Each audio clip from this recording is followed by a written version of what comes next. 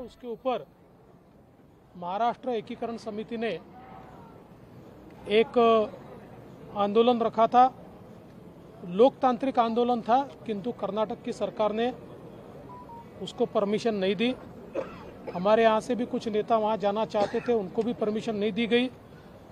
तो हम ज़रूर इसके ऊपर कर्नाटक की सरकार से बात करेंगे, कर्नाटक के मुख्यमंत्री जी से भी बात करेंगे, क्योंकि दोनों राज्यों ने तय किया है कि आवाजाही पर कोई रोक नहीं है और शांतिपूर्ण अगर आंदोलन हो रहा है तो उसको भी रोकने का कोई कारण नहीं है। हम हमारे सीमावर्ती मराठी भाई बहन जो है उनके साथ हमारी सरकार खड़ी है। सर, वहाँ के सीएम के ट्वीट को लेकर विरोधाभास की बात आ रही है। देखिए, वहाँ के सीएम साहब ने गृह मंत्री जी के सामने स्पष्ट रूप से कहा है कि ये जो ट्वीट्स थे वो फेक हैंडल से किए गए हैं, वो उनके नहीं है। उनके ऊपर वो कार्रवाई भी करने वाले थे। क्या कार्रवाई हुई हम जरूर पता करेंगे। उन्होंने ये भी कहा था कि जो ट्वीट है वो गलत था, परंतु इसको डिलीट क्यों नहीं किया गया? अब तक ऐसा विरोधी का भी कहना था, क्या कहेंगे? मुझे ऐसा लगता है मैंने इसका जवाब दे दिया है।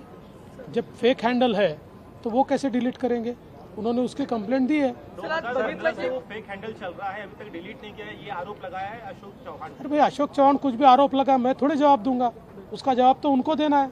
सर, आज बघितलं विरोधी पक्षांनी पुन्हा गदारोळ घातला, अनेक नारे त्यांनी जुनेच त्यांचे दिसलेले आहेत। याबद्दल काय म्हणा, नवीन काही नाही की सर विरोधकांना? असं आहे की विरोधी पक्ष आपलं अस्तित्व दाखवण्याचा प्रयत्न करतोय आणि त्यांचा मोर्चा हा नॅनो मोर्चा ठरल्यामुळे ते या ठिकाणी कुठेतरी मला असं वाटतं की आत्मचिंतन करतायत आणि म्हणूनच आपलं अस्तित्व मोठ्या प्रमाणात मीडियाच्या माध्यमातून गेलं पाहिजे असा त्यांचा प्रयत्न आहे।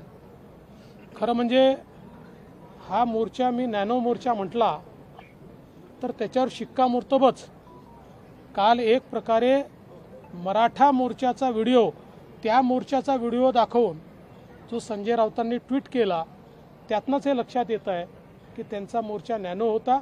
The tweet that Sanjay Raut put showing the images of protests that were held by Marathi groups goes on to show how the opposition's protest was a minuscule one.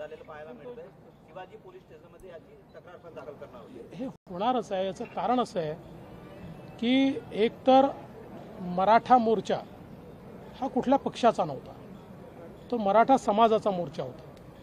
त्या मोर्चाला हीच मंडळी होती ज्यांनी मुका मोर्चा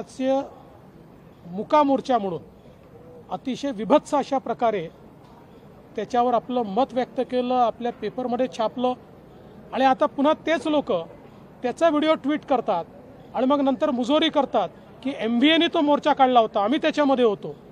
त्यामुळे हे मराठा समाज सहन करणार नाही। Aghadi is trying to portray as if the protest is theirs, but they have been tweeting out images and pictures of protests that were held by the Maratha community. बदल्याची राजनीती असेल किंवा कुठला जाणीवपूर्वक आणत असेल तर त्याचा विरोध करू असं अजित पवार म्हणाले। मी कालही सांगितलं की लोकायुक्त विधेयक कोण्या व्यक्तीला नजरेसमोर ठेवून आणलेलं नाही। उद्या लोकायुक्त विधेयकामध्ये ते येत असतील तर आम्ही देखील येतो। That was Deputy Chief Minister of Maharashtra, Devendra Fadnavis there. Remember, the winter session of the Assembly is on in Nagpur, from where the Deputy Chief Minister is reacting from. Mihir continues to be with me, and Mihir, we're seeing the kind of protests that have taken place at the border of Karnataka and Maharashtra. The MES, which is the Maharashtra Ekikaran Samiti, huge numbers supporters gathered there, but they were all blocked from entering Belagavi, where the Karnataka's assembly session is underway. Absolutely, the Maharashtra Ekikaran Samiti was having a huge kind of a big show out there. They were having some sort of event out there for which many of the people from Maharashtra were going to attend. In fact, even MPs and MLAs had tried to get some sort of permission and protection to ensure that they could attend that particular meet of sorts, but that was declined. Apart from that, what we are seeing that several activists as well as people from Maharashtra, this side of the border, wanted to attend that get or be in Karnataka, and they were restricted and threatened in many ways, and that is something that has been condemned not only by the opposition, but also now we are seeing Devendra Fadnavis coming out and saying that during that meeting with the Home Minister, where the two CMs and the top leaders of the two states met, after this kind of issue erupted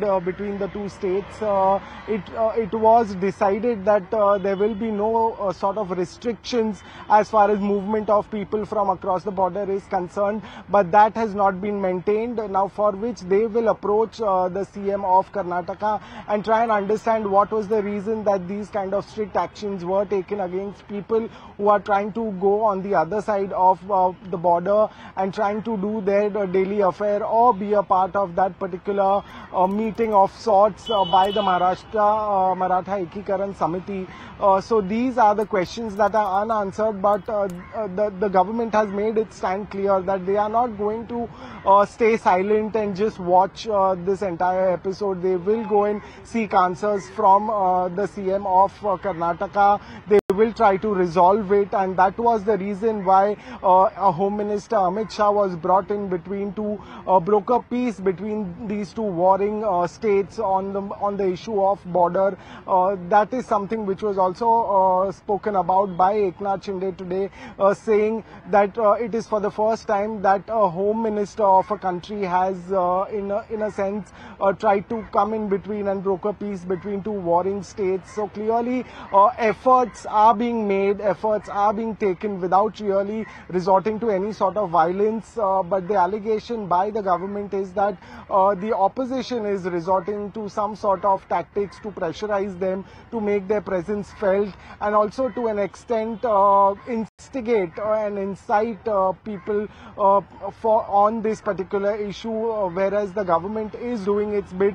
It's taking every measure. It is doing whatever it takes to ensure that there is peace, harmony, as well as none of the people from the Maharashtra state or the Marathi speaking crowd in Karnataka are harmed or threatened or restricted in any way.